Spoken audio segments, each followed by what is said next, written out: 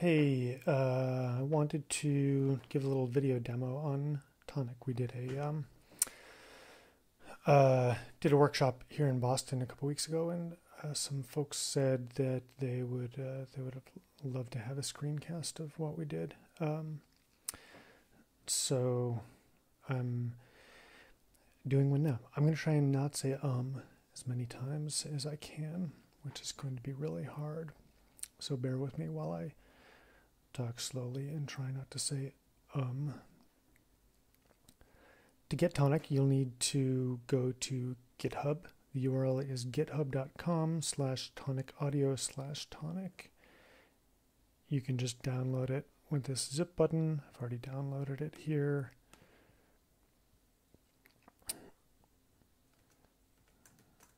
Here it is. Unzip it, open it up.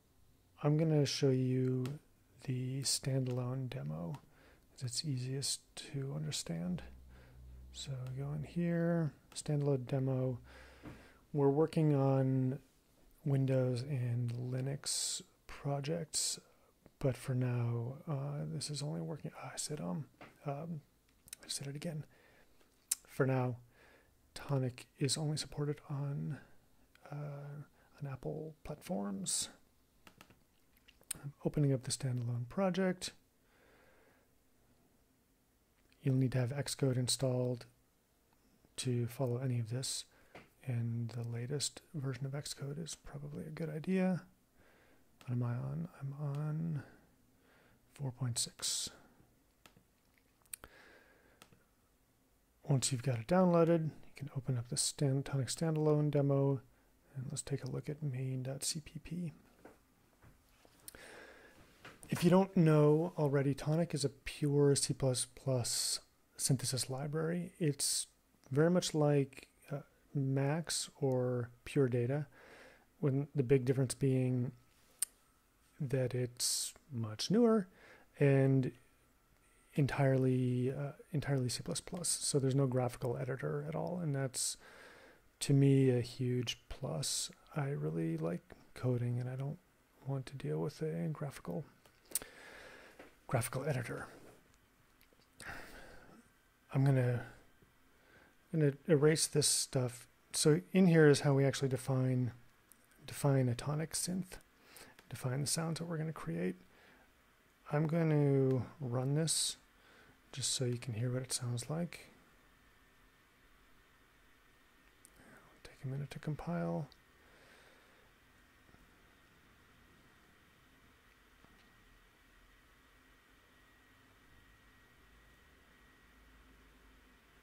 The first compile is slow, subsequent compiles will be a lot faster.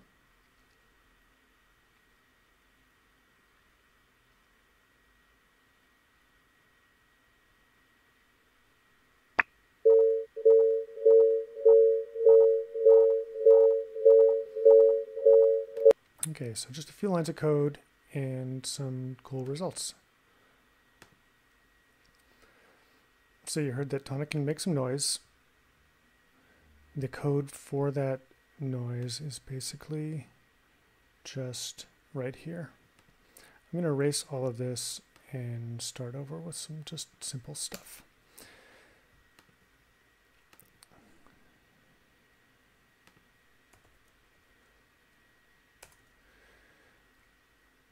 First of all, we need to make a Tonic synth. We instantiate that with new synth, and you can just import tonic.h. That's got most of everything you'll need in it. So you should be able to instantiate a new synth and store that in an instance variable somewhere.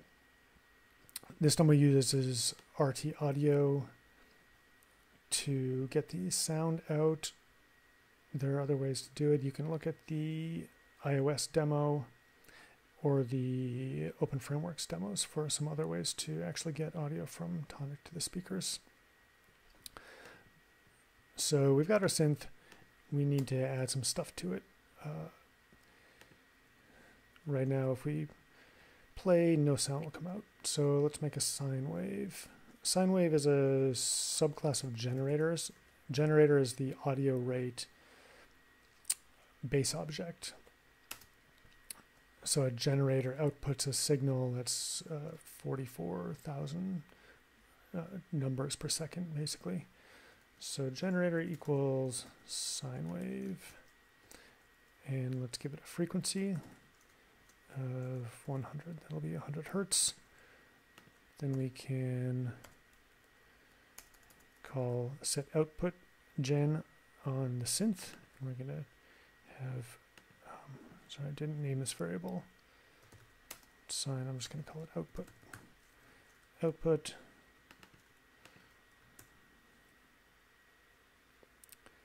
In a moment you'll be able to hear the sine wave. There it is, nice and loud. Next, let's modulate the sine wave. Let's just multiply it by another sine wave. And let's make the frequency 1.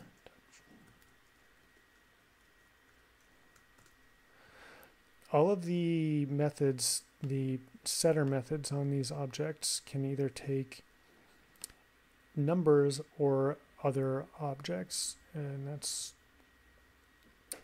a little bit difficult to explain clearly for me at the moment, but it makes for things to be very flexible, very easy to patch stuff together. I really like it.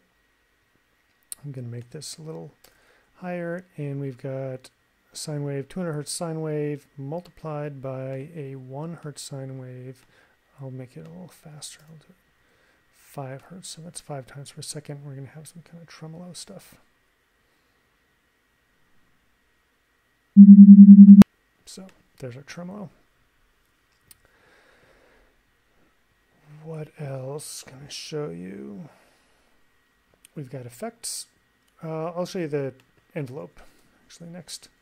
If we want, rather than a continuous tone, I want actual discrete notes to happen. So we've got ADSR, which is a common thing you'll find in synthesizers. This is an envelope generator. It stands for attack, decay, sustain, release. It creates a, well, you can look up what an envelope is if you don't already know. I can initialize this with, constructor can have no values, or you can give it 4 values for it, the A, the D, the S, and the R. I'll do it a 0 for attack. I'll give it just a little bit so we don't get a pop.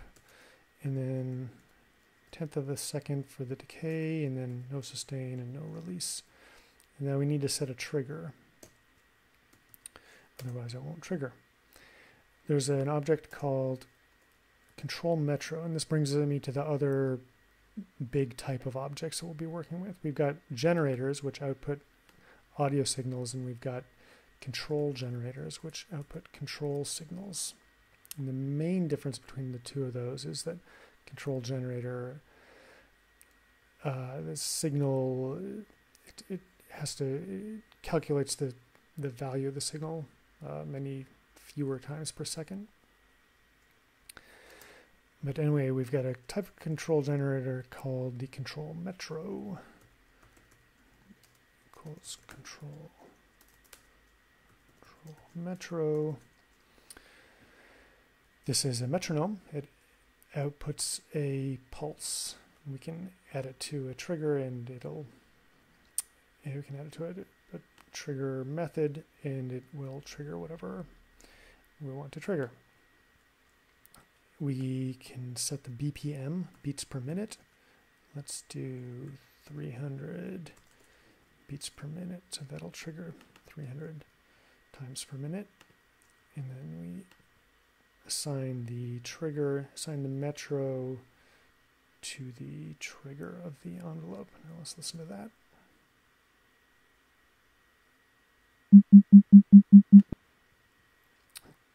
So it's no longer just a continuous tone anymore.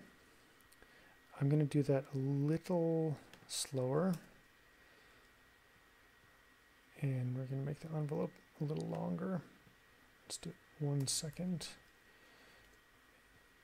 I'm also going to just get some random values in here. So rather than a number, I can add another object for the frequency. I can add either a control generator or a generator. I'm going to add a control generator called control random. Control random, minimum, let's do 200, maximum. Notice how I can just chain the methods together. All of these setter methods return whatever they're being called on, which makes for a nice syntax, I think. So maximum 1,000, control metro takes a trigger object. Every time it's triggered, the value of this object will change, and we'll use the same metro object for the trigger.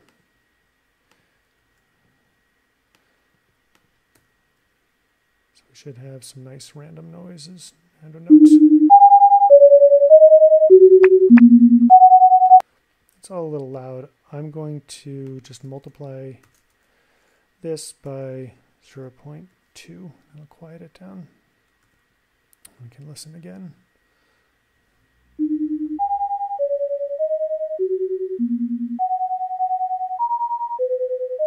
If you're a weirdo like me, that sounds sort of interesting and nice. Let's put some effects on it. We can have another control generator is the stereo delay. Let's do this. Output equals output. And I'll do it the easiest to understand way.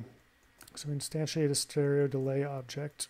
We can give it the constructor a right delay and a left delay. I'll do 1 and 1.1 as the delay times. And then we'll call input, and we will put output into input. So we're calculating a new signal and then putting that back into this output signal. Let's have a listen to that.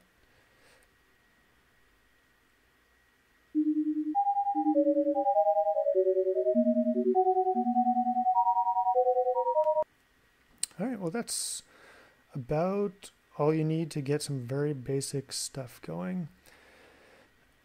If you want to look at all the different objects you can use, you can open up tonic.h and you'll have a list of core stuff, which you don't need to worry about too much. A bunch of different oscillators, a bunch of different effects, and these control generators. There's lots of nice stuff you can do with them.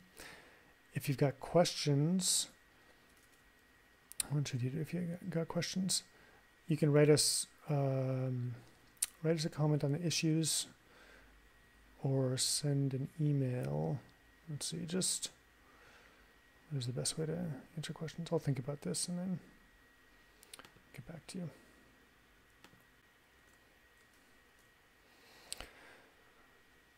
So if you've got questions about anything I've shown or anything about Tonic in general, you can post to the Tonic Audio Users Google group. To find it, you can go to groups.google.com and search for Tonic Audio Users, and it should come right up. Anybody can join, so join the group, ask us a question. That's all for now.